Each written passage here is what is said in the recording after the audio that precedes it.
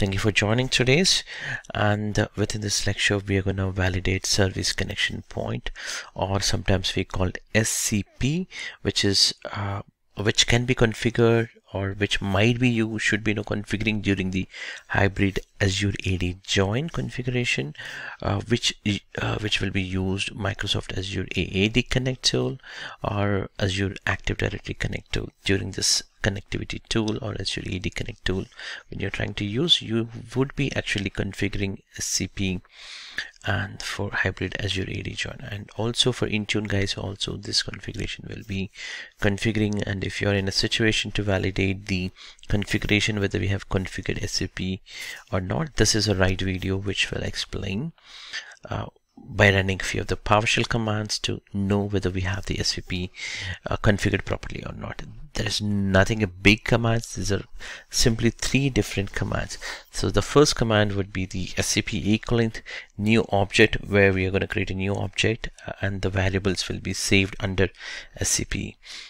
That's the system directory services directory entry. And second one would be the within that we are actually creating a path to connect to a specific value for device registration configuration services. And if you look at the last two, which is DC DC equivalent in demo, comma, and DC equivalent local.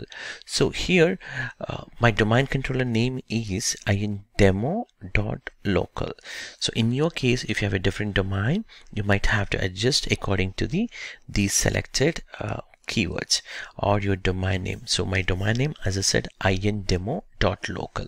So in your case, if it is abcd.com or maybe .local, then DC equivalent abc comma DC equivalent local or .com would be given in this case. Okay guys, and once you have entered these commands, the proper domain name, and just hit enter, that's it. Now you need to import additional command which was actually stored under SCP dot keywords as a variable, and it will return some value including your AD name, that's Azure AD name and Azure AD ID, and that way it actually returns some value, meaning you have successfully already configured SCP configuration, or service connection point is already configured for you.